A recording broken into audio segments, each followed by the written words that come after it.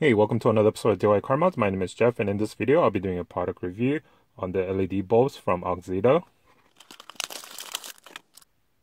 Okay, so here are the LED bulbs. These are switchback LEDs for your front turn signal. This particular one comes with a 3157 base, which is compatible with both CK and standard type. And each bulb comes with a total of 8 amber LED and 8 white LEDs. So there's 6 all the way around, and there's 2 of each color on top. Now here is my stock incandescent front turn signal bulb. This is a dual filament bulb, so it does parking and turn signal from the same bulb. And so this right here has 4 contacts in the bottom. So this is also a dual functioning LED bulb. So I'm going to go ahead and remove this. Now what I like to do is take the original one and the new LED and compare the connection base in the bottom, and they are the exact same one. And for this particular bulb, the polarity doesn't matter. You can insert it this way or this way. It will work both ways.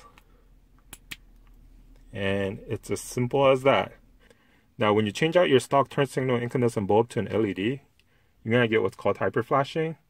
Basically, your turn signal is going to blink really fast now.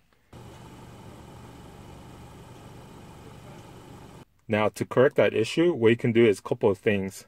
You can go ahead and change out the relay, flasher relay like this one, to a LED version, so then it will fix all 4 corners just by you changing out the relay. Or you can go ahead and install load resistors on every single turn signal bulb that you switched out to LEDs.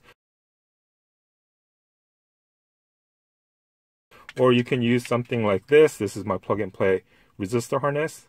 That will fix all 4 corners. Newer vehicle, this is not accessible. This is soldered into the circuit board and something that you simply can't take out and put back in.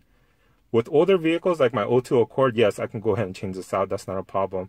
But however, for newer vehicles, many of them, you're not able to change this out. So you have no other choice other than to install a load resistor or some kind of plug and play harness right here. Now, there are LED bulbs in the market that claim that a external load resistor or something like this is not required. Yes, it is true for those certain bulbs. However, if you open up that bulb, a load resistor is actually built inside in the middle of the LED bulb. Now, these things can get up to 350 to almost 400 degrees hot. And that is why if you read the reviews on those LED bulbs, people complain that, oh, after it's been on for a minute, it goes back to hyperflashing, or it started smoking, or it stopped working. The reason being is, again, this gets so hot that it starts to melt the components inside. And so over time, it melts everything, and so that's why it becomes defective.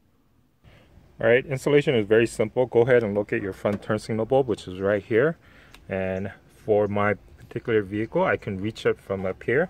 So I just have to put my hand in here until I can reach the socket and turn it counterclockwise to remove this bulb. Here you go. All right, so here is my front turn signal bulb and the socket.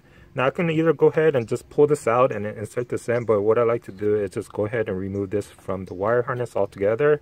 Just go ahead and push this black button right here and pull on this and it'll come out.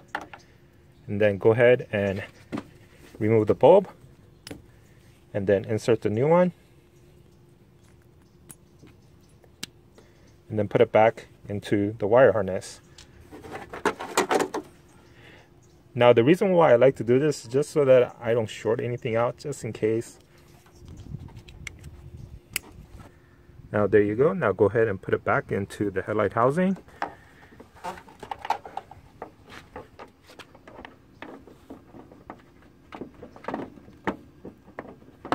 And then turn it clockwise to lock it in place.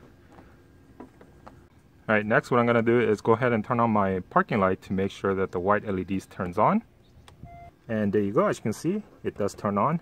Next, I'm going to go ahead and turn off my parking light and turn on the hazard to make sure that this blinks amber. And as you can see, it does. Okay, so I went ahead and swapped the driver and the passenger side with the new LED. I have the headlights turned on. As you can see, the corner lights are white. It's turned on white. Now when I signal, as you can see, the white turns off and it only blinks amber. And when I turn off the turn signal, it's going to go back to white. Alright, I just went ahead and reinstalled the stock one on the passenger side, and the driver's side is the new LED. As you can tell, the driver's side is much brighter compared to the stock incandescent bulb. And here you go with just the parking lights turned on. The stock side is going to be amber because the bulb is amber. The new LED side is going to be white like this because it's switchback. So again, parking it's going to be white, and when you signal it's going to turn off white and blink amber. Alright, so that completes the product review of the switchback LEDs from AUXITO. I'll have the product link in the description below, so go check it out. As always, don't forget to follow me on social media, Facebook and Instagram, where I do free giveaways for my YouTube subscribers every month. Thanks for watching. Please like, share, and subscribe for more videos.